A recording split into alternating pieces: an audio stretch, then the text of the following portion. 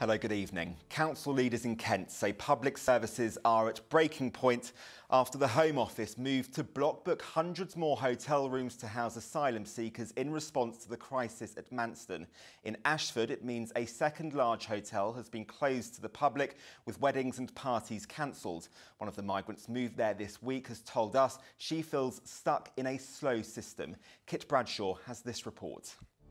Hello, good evening. A doctor has told a judge that she believes it is not dignified to carry on the life support treatment of Archie Battersbee. A food bank user in Basingstoke says the cost of living is already a struggle and the energy price cap increase announced today will plunge other households into the same situation.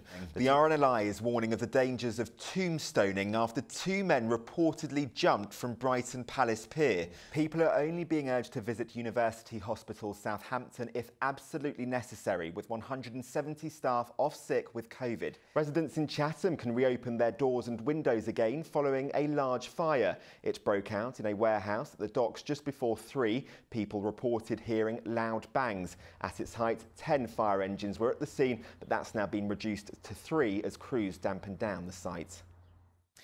Finally, tonight, the effigy created by the Edenbridge Bonfire Society in Kent always attracts lots of attention, with structures of Boris Johnson and Donald Trump set alight in previous years.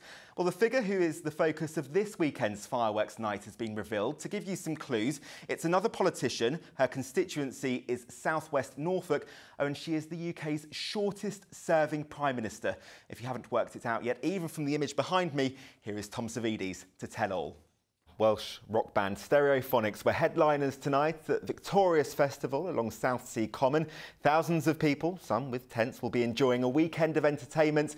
Chloe Oliver was there for us earlier. Because to sum up the weather today, it's been pretty grotty, hasn't it? This was Haywards Heath in mid-Sussex about an hour or so ago, captured by one of our viewers.